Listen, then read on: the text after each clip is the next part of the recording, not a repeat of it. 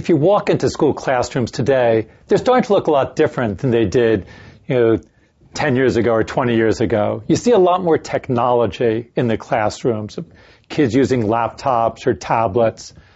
But even though they look somewhat different with these new technologies, a lot of times the whole approach to education hasn't changed very much. And I think that's a real problem.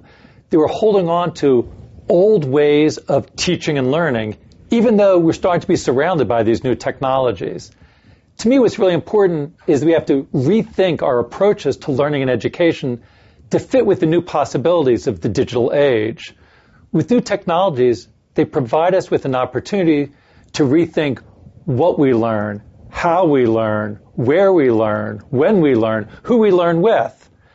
But too often, people aren't taking advantage of the possibilities of the new technology. Of course, we see some of the new possibilities that you see that computers are delivering more information to us than ever before. We have access to more information. But I worry that it's too information-centric a view of education. It's all about delivering information or getting access to information. And in my mind, that's not the way to really transform education for a new age. That education too often has been about an expert delivering information to a learner.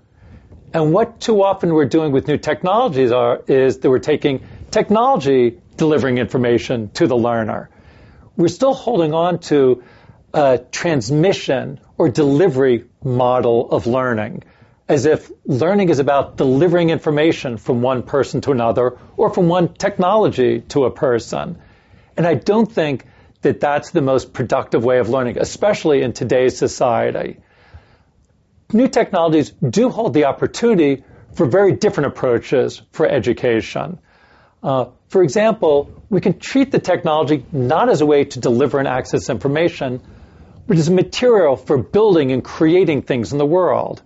I mean, this goes back to the theories of Jean Piaget, the great psychologist, epistemologist, who talked about learning as an effort of active construction of new knowledge, that we don't get knowledge delivered to us from the outside. We're constantly actively constructing knowledge from our interactions in the world.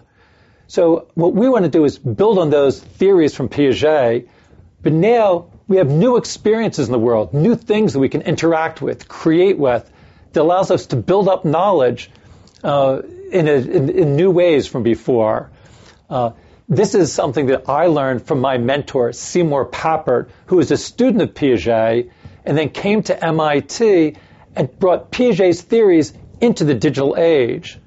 Seymour started seeing technology as a way to let people design and create new things, which will let them explore new ideas. Let me give an example of one way that I've done this in my research. So I developed a programming language called Star Logo that allows people to write simple rules for lots of little objects and then see the general behaviors that emerge from all the interactions. For example, you could write simple rules for each individual bird, and then through their interactions, you see how a flocking behavior can emerge from the interactions. Or write simple behaviors for cars on a road and see when traffic jams form. Now, in the past, to study these types of scientific phenomena, bird flocking or traffic jam formation, you needed to have advanced mathematical background. You would solve partial differential equations to understand it.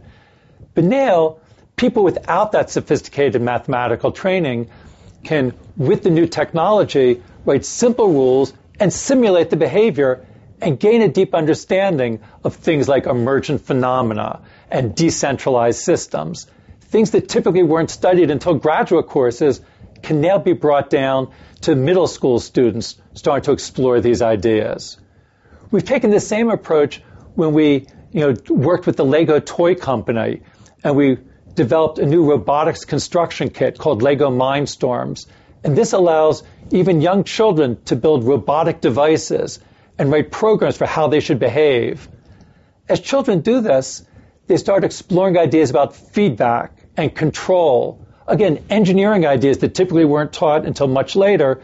Young children, through their explorations by building and programming robots, can start to get an understanding of these important scientific and engineering ideas. So technology, if used in the right way, really has an opportunity to change what it is that we can learn.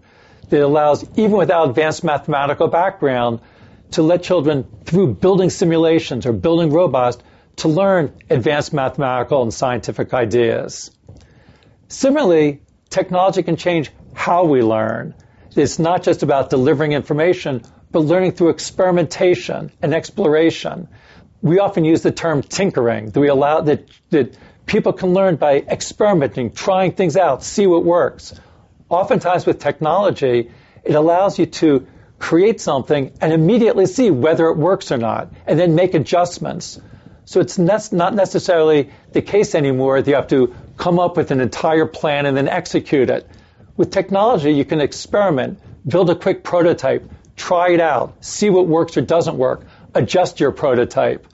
So this idea of rapid prototyping, which is very important in the engineering world, is also a learning approach. That learning can also come through rapid prototyping of trying new things, using technology to quickly take the ideas in your mind, try it out in the world, see if it works, and then that helps you develop new ideas. So it's this constant spiral between building ideas in your head and then creating things in the world to try them out, and that gives you new ideas. This is an idea that, again, Seymour Papert referred to as constructionism. That constructionism is the idea that by constructing things in the world is the best way to construct ideas in your mind. So we're always, and we see that of course, this could be done without new technologies, but new technologies provide many new ways that we can build in the world. That it expands the range of things that we can design, and therefore it expands the range of things that we can learn. At the same time that we can rethink what we learn and how we learn, we can also rethink where we learn and when we learn. It doesn't just have to be in the school, between 8 in the morning and 3 in the afternoon. With technology, we can be learning all the time, be able to, create things on our own. It doesn't have to be in a specific setting. We can try it in an after-school setting or in a home setting, in the evening, during the summer, during the winter. It breaks down the boundaries of when it is and where it is that people are learning, and also with whom they're learning. Too often we think of learning happening in a classroom among people of the same age and roughly the same abilities. But in fact, a lot of the best learning happens when you connect people with different backgrounds and different experiences. And again, technology can facilitate that by creating new online learning networks where people of different ages are working together and learning from one another. People with less expertise can learn from people with greater expertise, but people with greater expertise also learn by explaining their ideas to others. This is something that we've seen in the online programming community that we've developed around our Scratch software. There's people of all different ages creating projects and learning with and from one another. So this idea of peer-to-peer learning among people of different ages is something that is enhanced and facilitated by new technologies. So I think if we think of technologies in the right way, but that's a big if. This will not happen automatically. It's only if we think of them in the right way, we really can break out of old, outmoded approaches to learning to move away from the transmission, delivery model of learning to a new model of learning where people are constantly learning by creating models, building things, exploring new ideas in collaboration with one another. I think new technologies provide us with an opportunity to rethink the structure of schools. If it were up to me, I'd break down many of the boundaries of schools. Schools put up lots of boundaries. They put boundaries between different disciplines. There's math class and science class and English class. But the best learning happens when people work on projects. Technology lets people work on advanced projects that cut across those boundaries. Technology can also break down the boundaries between ages. A school could have younger students working with older students and learning with and from one another. They could also break down the boundaries between inside of school and outside of school, having experts from the community communicating with young people who are in the classroom. We don't have to see the classroom as sort of an isolated world. It can be connected to the world. So that's another boundary that can be broken down. So I think we can use new technology to break down the boundaries between disciplines, boundaries between ages, boundaries between in school and outside of school, to open up new opportunities for learning. I think it's always important to remember that technologies can be used in many different ways. Some can really enhance learning and open up new learning opportunities. Some ways of using technology can constrain us to very traditional ways of learning. So for me, it's not so much about what particular device you're using, but more the way that you're using it. For me, the best way to think about the role of technology is whether the child is in control of the technology or not. If the child is using the technology to design, create, experiment, explore, that's a good use of the technology. If the technology is only being used to deliver information, or the child is just interacting and pointing and clicking and browsing, that's not as good use of the technology. Technologies will continue to evolve. The technologies of 20 years from now will be very different than today. But I think this general rule is the same. We should always look to how technologies can be used for experimenting, exploring, expressing ourselves, whether it's creating a simulation on the screen or using a 3D printer to create a new physical object. There are many different ways of using technology.